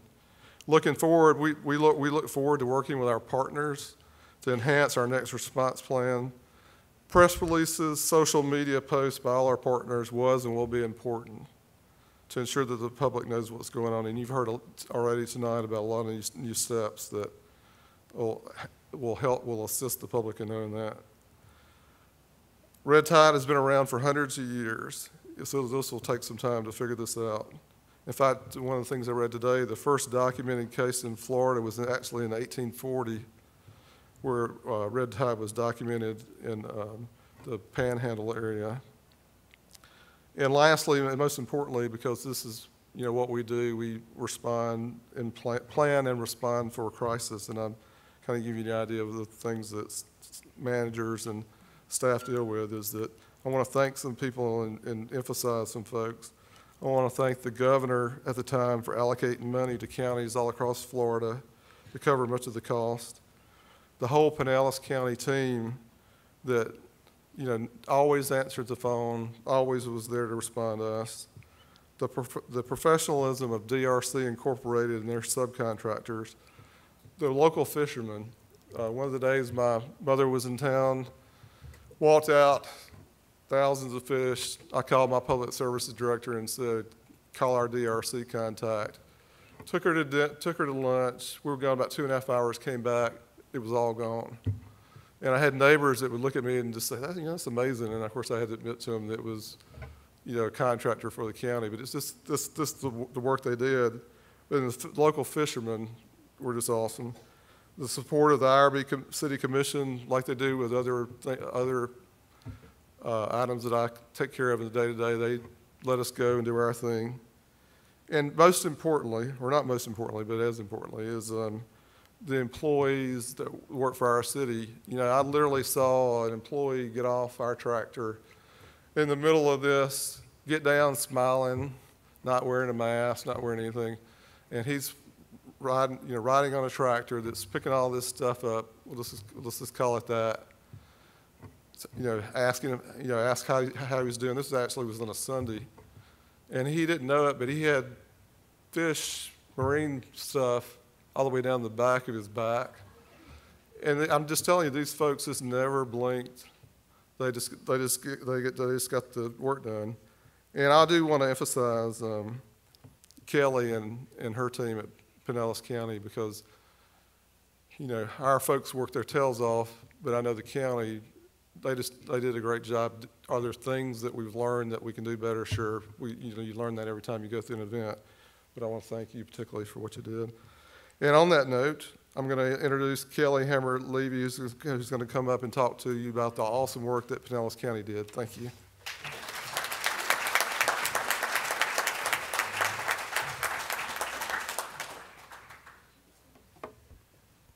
Okay, well, go back up there. Thank you. As Gregg said, my name is Kelli Levy, and my day job is working for Pinellas County in the Environmental Management Division, which I truly love every day. But for this event, I served as Incident Commander, or Chief of Dead Fish. So I'm going to just talk to you a little bit about some of the challenges of implementing a response this large. I'm going to play an excellent video that's going to highlight our operations. Our marketing and communications department put that together, which takes up half my presentation. Thank you. And I'm going to go over some of the outcomes from the event, and then I'm going to just offer some recommendations for the future. So these maps are just wonderful. Thank you, Kate. And we started noticing that, about midsummer there, that red tide was moving north. And we knew it was in Sarasota. We knew it had been there for a long time. But all of a sudden, it started to move north. And I was starting to get a little concerned. So I called Dr. Weisberg. And I said, by the way, he's one of my former professors. I graduated there. And said, hey, Bob, what do you see? What do you think is going to happen? What are your models telling you? And he told me that Kelli, red tide is coming to Pinellas County, and I believe is going to be a significant event. Thank goodness, in concert with that, Kate and her team were offshore collecting samples, and that's when we found the red tide offshore of Fort DeSoto. And that was telling us, okay, now we got to think about something. What is our plan? And I elevated this in my organization and said, hey guys, here's what's happening. And they said, Kelli, what is our plan? And I said, I don't know. I'm asking you, what is our plan? And they said, well, what have we done in the past? And I'll talk about the 2005, 2006 bloom. I said, well, it was kind of a free-for-all. Everybody did their own thing. And we waived the tipping fees at the landfill. Everybody dumped their own fish. And then we started to talk about what a coordinated response might look like. Well, let's talk about it. 35 miles of beach, 40 miles of intercoastal waterway, and that does not include all those little backwater canals, 8 passes and inlets where red tide and the associated dead fish can come in and out. Tampa Bay, what happens if the red tide gets up into Tampa Bay? We had an ongoing beach renourishment project that ran the entire length of our beach, a $52 million project. It was sea turtle nesting season. And we have to protect those natural resources, and frankly, we're not even allowed out on the beach to clean up those dead fish until the monitors have cleared it and said it's okay. We have the public health impacts. You heard from Barb. We wanted to not only know how this was going to impact our citizens and our visitors and what we should be telling people, but also we had staff working 15+ hours a day out there, and how do we protect them? And then we have the environment. Obviously, we watched what this red tide did to our environment. We saw the fish, we saw our marine mammals, we saw our sea turtles. We know what it does. But also, I want to reiterate that point that you heard that we harvested offshore, and people ask, well, why did you do that? Well, because of a lot of these challenges, but also because the dead fish that in and of themselves are a problem. They have nutrients in themselves that help to feed the algae and the bacteria and viruses that might be associated with that. And we wanted to protect people as much as we could. Red tide arrived off our coast in early September. But thanks to the efforts of Pinellas County and our municipal partners, life did not stop in our coastal communities. Our beaches have remained open. Major events have been held as scheduled. Residents and visitors have enjoyed mostly white, clean beaches. That's because Pinellas County saw what was coming and got ready. Those initial efforts were to contact all of our beach cities and start talking to them about where we might stage equipment within their jurisdiction and stage it long-term if we needed to, where we might have dumpsters, who would we be coordinating with.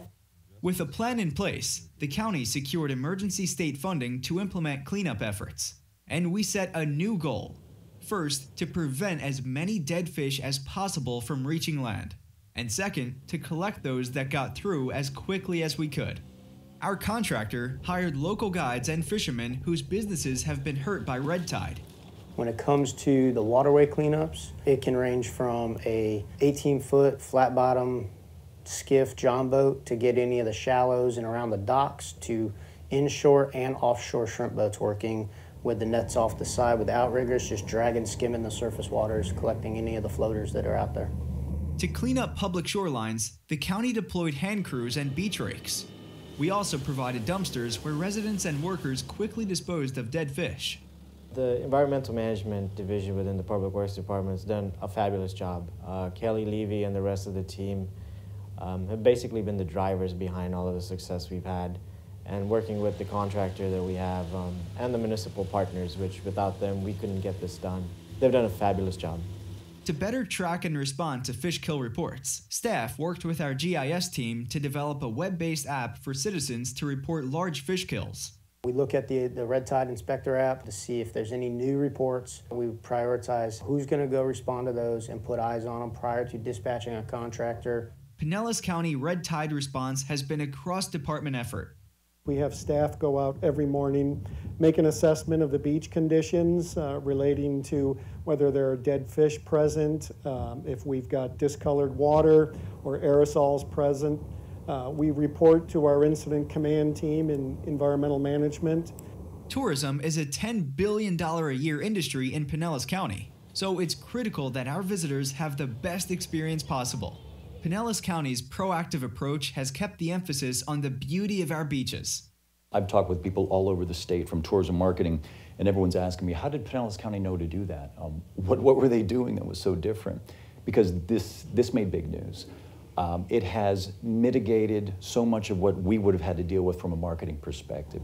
So what happens to all the fish and animals that fall victim to red tide? Pinellas County is proud about how we handle our waste here for red tide loads. We have two options for disposal. If the red tide is harvested or collected from offshore, we can take it to our waste to energy facility. If it's collected from beaches, we can bring it here to our landfill. We bury it immediately. That helps mitigate any odors. Through mid-November, Pinellas County had disposed of more than 1,700 tons of red tide-related debris. Throughout the response, we've put residents and visitors first. We've helped our beachgoers know which beaches are the best to visit. Reports are posted regularly at pinellascounty.org/redtide and beachesupdate.com. We've even worked with NOAA and other agencies to develop a tool that uses wind forecasts to predict respiratory irritation at different beaches. I've gone through a lot of red tide outbreaks. This is the worst one we've ever had, and this is the best response the county has ever made to helping the beaches out here. In Pinellas County, we're doing things to keep our beaches beautiful.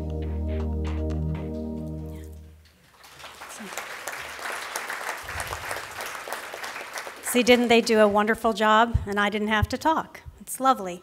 All right, so let's talk about some of the outcomes. So we had, a couple different sides of the program. So we had great support from Kate and her team out there monitoring weekly, but we wanted more frequent data. So at the beginning of the event, we were actually sampling 7 days a week, and then we cut it back down to 5. But we were monitoring starting in mid-August, and then we didn't stop until mid-December until we made sure that we were clear and we absolutely saw no more red tide in Pinellas County waters. We collected and analyzed over 965 samples, and we reported that information out the very same day, out to the community and out to our partners. We had 8 volunteer monitors that worked with us because we're a very small staff, so we couldn't have done it without our volunteers. Obviously, the respiratory forecast tool that you heard about made our reporting so much easier and allowed people to decide how they were going to plan and spend their day. And then we had a very strong communication and outreach plan. It was very important for us not only to get the information out through our social media and through our news media, who helped us tremendously, but also to respond to emails and Facebook messages and things like that so that we could help people deal with this on a daily basis. From the cleanup perspective, the first notification we received that we really needed that contractor out there. We had small little things kind of at the end of August, but on right around September 7th is when we heard that we had a big event and we needed to really deploy our contractor resources, and that didn't end until November 21st. We disposed of over 1,800 tons of dead fish and marine debris in partnership with our solid waste department, who you saw in the video, extraordinary group of people. We developed GIS response tools to be more effective in how we were delivering the services, but also so that citizens could report things to us quickly, and we became more effective at what we were doing. We received $7.5 million grant from the state of Florida for those contracted cleanup services. And today, we have a red tide response plan in place. So recommendations. I think you've heard quite a bit from, I'm calling our scientist side of the table, but we're all really scientists, right? So we need to leverage our partnerships. You heard Dr. Weisberg talk about interdisciplinary science, and I want to just reinforce that. I could not have done anything I did without their guidance. Constantly when we're out in the field, Sean, who you saw in the video, is my operations manager. Do we have a new satellite image from NOAA? It helped him do his job better. It helped me do my job better. These resources are tremendous, and because this science is so diverse, it requires diverse sets of skills, and it requires a diverse team to get it done. There is no one entity who can do this. We need a collaborative network of scientists funded and working together to determine our path forward with regard to red tide. We need to commit funding in both the good times and the bad. I'm not going to say no thanks to that $7 million, $7.5 million for cleanup, but at the same time, when it's sunny out and the water is clear, we need the money because we need to be studying red tide and understanding so that we can respond better in the future. Have your plan ready and be adaptive. As you heard from Gregg, every day was a different day. It was like the storm that just kept on giving, and you had to be flexible. Communicate early and often. People wanted to know everything. At times, I kind of felt like a travel agent.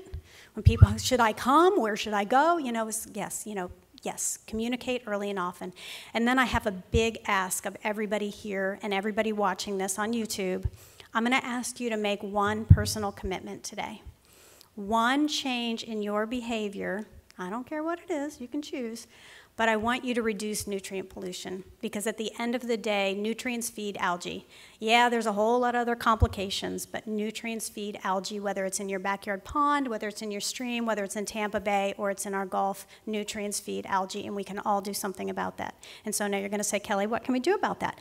Well, back in the back, we have a whole group of staff, and Anna and Ryan and Joey and Michelle and Shay are back there to answer any questions you have. Take a brochure, find something that you can commit to, and if you will do that, go to our Facebook page and tell us about it, and we will highlight you. The challenge is on. And with that, I just want to say a big Thank you to Team Red Tide.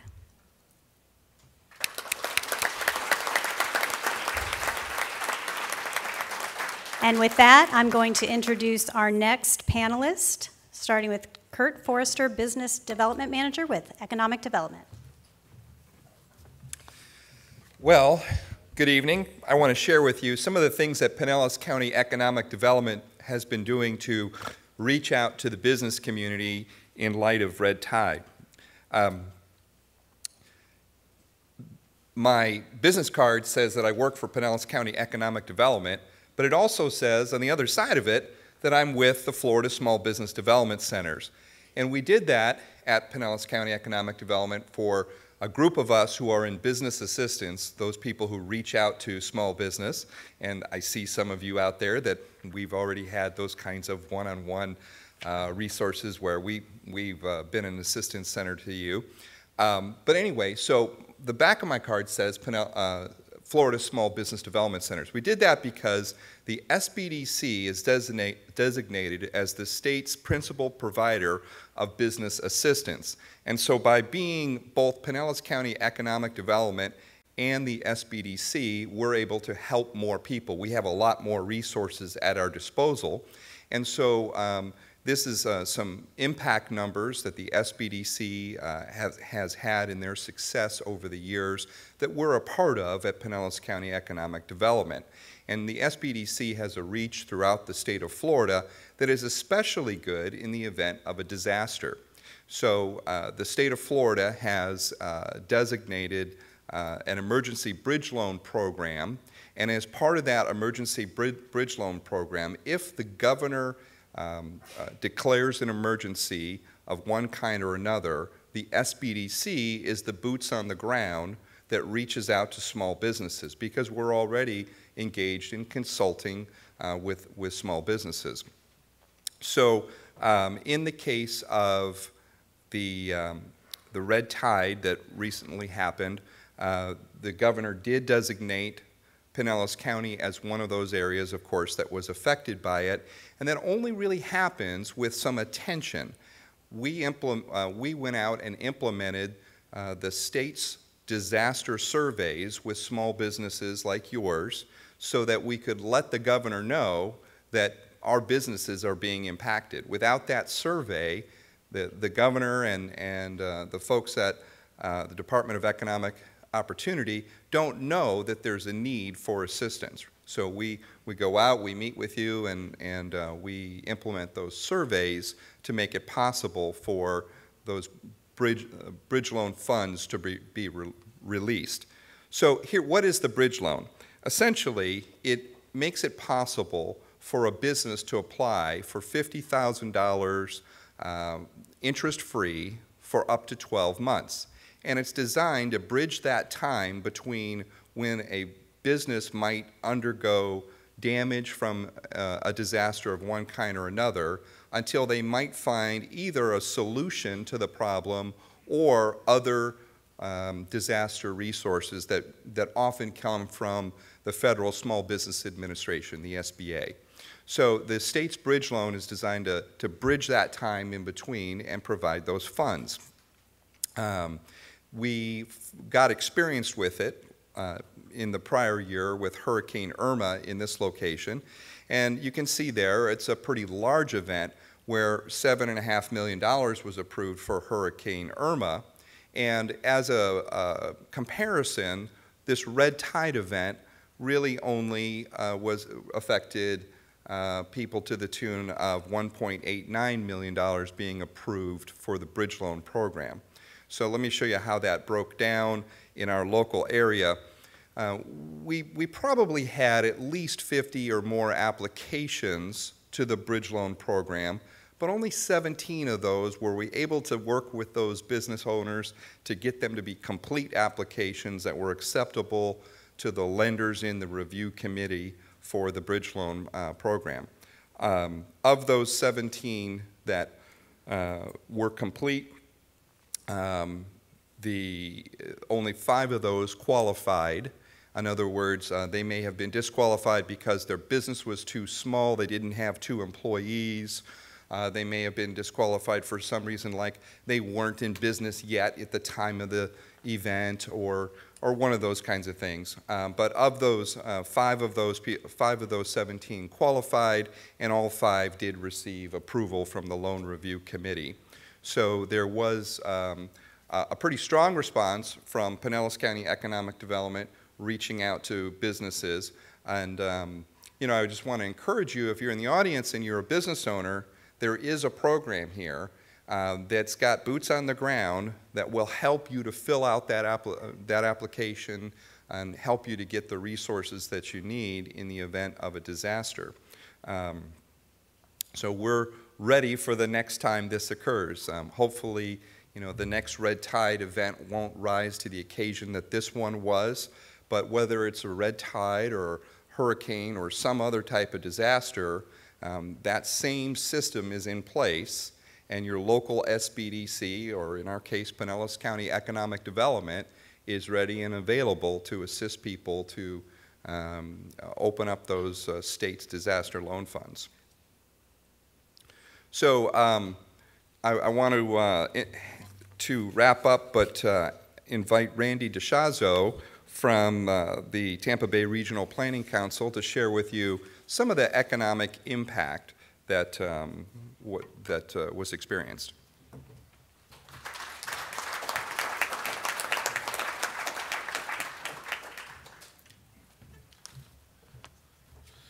All right, thank you, Kurt, Mayor Kennedy, Kelli. Sorry. Anyway, so let me go ahead and get started with my presentation. So I'll be talking tonight about the economic impacts of Florida red tide. We'll be taking a broader perspective, not just at the Pinellas area, but the entire state, because the entire state was affected by red tide. Brief word from my sponsor. I work for the Tampa Bay Regional Planning Council. We've been around since the early 1960s as a membership organization of the local governments throughout the metropolitan Tampa Bay area. I run the Economic Impact Studies program, and just so you see a couple of things that we work on, a lot of environmental stuff, transportation, and lots of other kinds of projects. But tonight I'll be talking about the specific impacts that red tide has had on the 12 counties that reported damage from red tide, and also talk about how it had affected the rest of the state.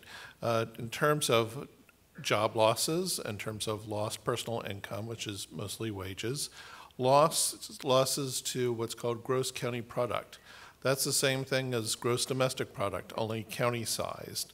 So just to give you a couple of ideas of what we're going to be talking about. The data that I use come from the Business Damage Assessment Survey. Now, this is a survey that is self-administered, and what it did is it asked business owners about how much your business sales have changed from the previous year that they can attribute to red tide. So there were responses from 12 different counties. You can see them on the list here. And there are only about 246 responses.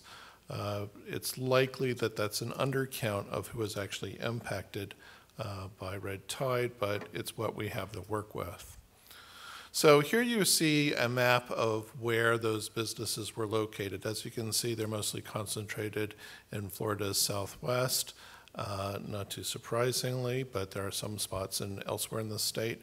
But this is also interesting too. This is the survey response rate.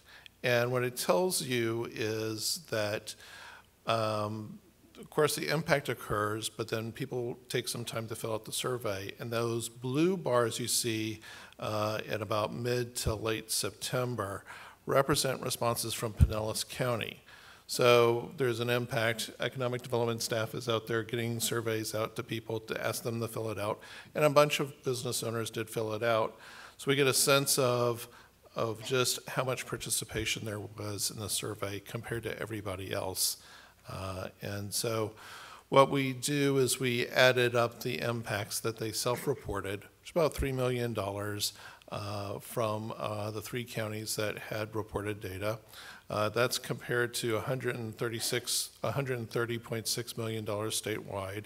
Again, pretty sure that's underreporting what happened. But what we did is we took the reported losses sales and we ran it through a model. But what you need to do when you talk about how we assess economic impacts is that you need to think about what the context is for these different kinds of impacts. So if you look off to the right of the screen there, there's a couple of bars that tell you roughly our reporting period for red tide. The red line is change in hotel, motel, and other kinds of accommodation rentals. The blue line is how much in monthly sales restaurants have in Pinellas County. Now this is an important distinction. So there's the businesses that are on the coast that are most directly affected by red tide, but but the only data that I have to work with are county-wide. And so what you see from about September or August to October is a pretty steep drop in hotel sales, a little bit of a drop in restaurant sales. And before we jump to too many conclusions that that's because of red tide, what you see is that this happens every single year, that there's a drop-off in hotel sales.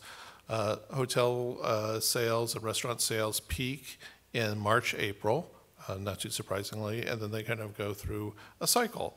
And so what happened is that red tide coincides with a pre-existing trend where we start seeing a drop-off in business activity for seasonal reasons. So what we have then is a lot of noise to work with that we're trying to get some signal out of. Again, same sort of thing here. The really volatile blue bar is change in sales for seafood dealers. You can see they start taking a hit in the August through December range. And all of these are relatively interesting indicators. But again, we need to separate signal from the noise of the ongoing background activity. So we use a model, an economic model, to help map our way to some answers. Now, as I mentioned, the survey is self-administered. We're fairly secure that in concluding that it's an underestimate of what actually happened. But we estimate that among the 12 counties, we saw an overall decrease of about 632 jobs, a loss of that gross county product of about $72 million and $24 million lost in personal income, that is lost wages. Now, that only tells part of the story because what happens, according to economists, is something called the substitution effect. If businesses along the beach are unpleasant to go visit, people will shift their spending somewhere else within Pinellas County. They'll actually go and patronize other businesses so that the net effects across the county are not quite as severe as it might appear to you if you're a business owner on the beach. And so that, of course, happens throughout the state. Some counties actually benefited from red tide. That is, people who would otherwise come to Pinellas went to Orlando, they went to Miami, they went to even Georgia. Because of all of that displaced spending, they created jobs in those other counties. It's a little bit odd, a little bit perverse, but that's what happened. So putting all of these things together, what you see is on the left side, the impact to the 12 directly impacted counties, the positive impacts that red tide had on the rest of Florida, and then the sum of all of those impacts together across the entire state, which is, again, about a loss of about 538 jobs and about $21 million lost in personal income and wages. And key takeaways, we see that the economy is basically bouncing back. Some business owners probably still hurt a little bit from last year, but all of these things also occurred simultaneously with a general cyclical changes in business activity, so it's a little bit hard to pick out exactly how much happened and when. but there are still net losses to the state, even though some counties got ahead because of our misfortune. And that's it. Thank you.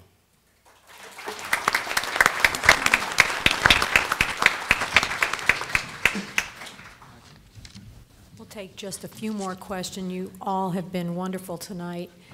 Does anyone have a question? Here, Terry up front.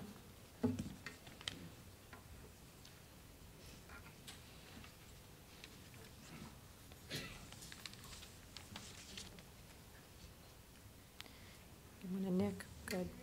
Right here in front. Hi.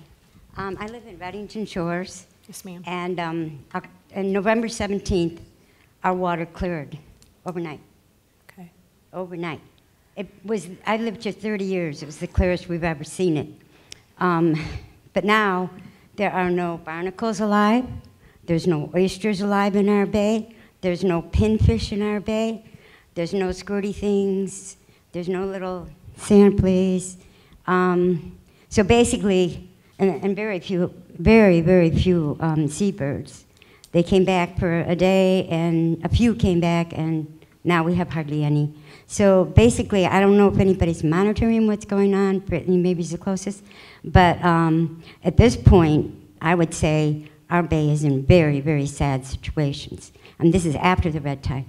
And the second question I have, and this would be for anybody on the panel, I'm not sure, is anybody studying the effect of the FWC and their chemical spray, not only the FWC, but everybody spraying pesticides in the water. In Reddington Shores, they sprayed it at Boca Ciega Bay, they sprayed it at Travertine Island. They don't hesitate to spray all over. All of our storm drains are going straight into the bays. Okay, and when chemicals are sprayed, it kills everything. Thank you. Is there anyone on this side who'd like to answer that? Kel? In response to the first question, there will most definitely, and they are already underway, surveys to try to assess the impacts that the red tide event had on certain wildlife.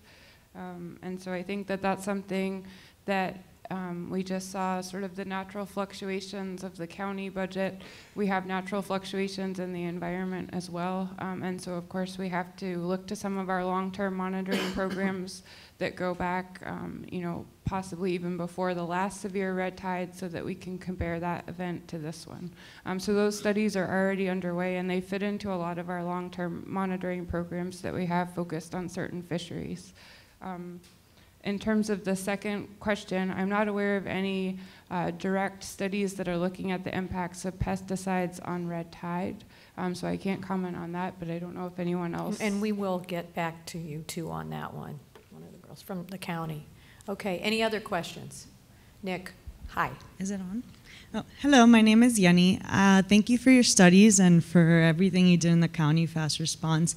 But I have a question. We haven't really talked about any initiatives going forward. Are we trying to ban synthetic fertilizer maybe all year round, maybe a little longer than just rainy season? Are we trying to fine agriculture when they excessively have runoff? Is there any initiatives for the future? Because it's nice to have a fast response, but if we're not trying to slow it down, what are we really doing? I'm going to have Kelly take a shot at that question.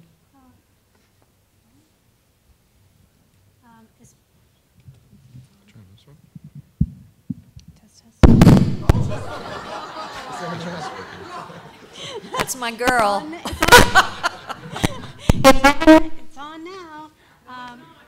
Okay. Come up here. Come over here. You got that one? All right. Sorry about that, guys. I scared myself as much as I scared you. As far as a fertilizer, you know, Pinellas County does have the strongest fertilizer ordinance in the entire state of Florida. However, after we passed our ordinance, unfortunately, the legislature made some changes that prohibit us from doing it anymore. So, we do ban the use of nitrogen and phosphorus fertilizers from June 1st through September 30th, and the reason for that was we receive about 60% of our annual rainfall during that period of time. And so obviously if we're putting fertilizer down when it's pouring down rain, we know where it's going to end up, right? It's going to end up in our favorite water body. And so that's why we did it that way. It was based on science. Unfortunately now, like I said, with the changes in the state laws, local governments have been preempted from doing something similar to what Pinellas County did. I mean, if you go to your favorite lawn and garden store in June, you will not find any fertilizer on the shelf that has nitrogen or phosphorus in it. You'll find other things. You'll find compost products and other things that are good for enriching your soil, but you will not find nitrogen and phosphorus, and that is why. But we're limited in what we can do in the future because of those regulatory changes. As far as other future initiatives, we have a host of environmental programs, monitoring, education and outreach, and we do it year-round all the time. And I would encourage you to visit pinellascounty.org/environment or go to our Facebook page. We are constantly putting out initiatives about what we're doing, about what our partners are doing, and how we can share that information. But I also have to get back to the main message, is that clean water starts with everybody in this room, including myself. And so if we want to take charge of that, then each of us have to make that personal commitment that I asked you to take earlier. Thank you, Kelly. Another question. First of all, thanks for all the participants. I think it's really great what you guys have put on here. Our community is located on Bogosiega Bay on the Intercoastal. It's the Sun Island Association Bay Island community. And our residents, certainly were impacted pretty hard by the red tide. The question I have is, when you talk about nutrients, what is the impact of the city of St. Petersburg releasing hundreds of thousands of gallons of partially treated and sometimes raw sewage into Bogosiega Bay? And is that a source of nutrients that increase the severity of the red tide within our particular community? So that is a source of nutrients that can contribute to the overall nutrient loading in our inshore and coastal regions. Tracking those sorts of releases, those sorts of nutrients from their source all the way to red tide is incredibly challenging. I know that they will increase those nearshore nutrients, but then making that connection. There have been some studies in the past that have tried to use certain tracers, like isotopes, to be able to look at the transformation of nitrogen as it moves from a nearshore environment out to the ocean. These environments are very dynamic. They're changing a lot over time, over the course of a day, and so it can be difficult to track that. So I think that that's something that is still somewhat of an open question.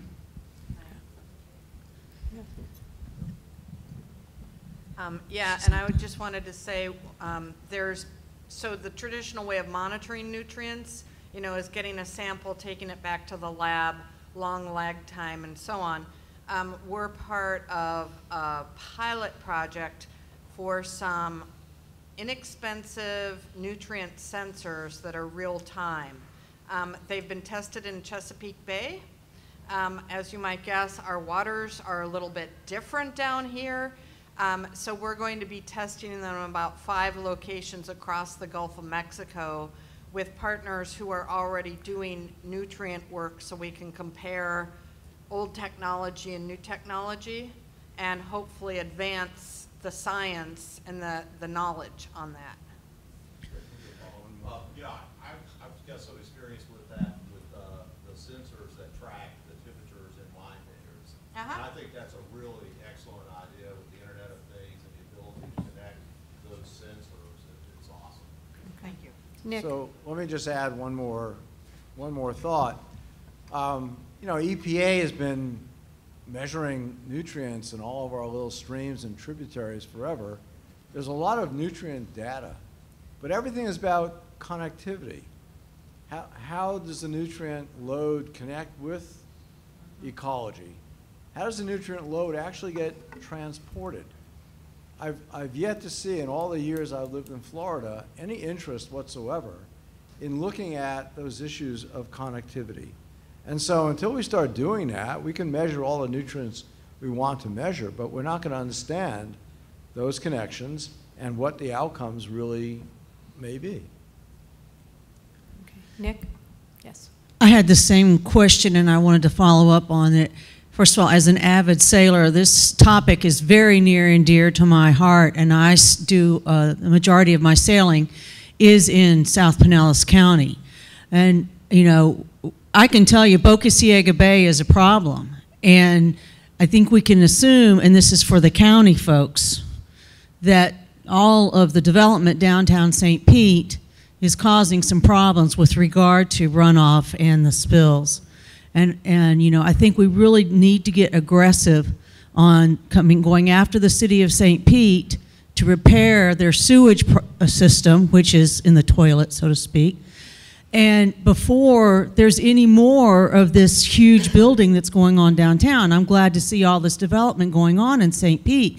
However, it's directly negatively impacting our quality of life and our economy. And from the county, I would like to know, what are your plans to mitigate this problem? Well, you know, there's kind of a separation here in that, you know, Pinellas County is a government entity, and we're kind of like the city for the unincorporated area, okay? And so the city of St. Petersburg is its own government, and the county does not have any type of regulatory authority. We don't tell them what to do. So we're a partner, but we're not in that type of position. We work together. The county does work with the city on a number of initiatives, and one of the things that we are doing right now, and it's because the public wants more information about the city's infrastructure plan and how it's influencing water quality, is we are working on a new component of the Pinellas County Water Atlas, which is a great tool for everyone in the room. You want to know data? We have it all there for you to see. Everything's in the sunshine.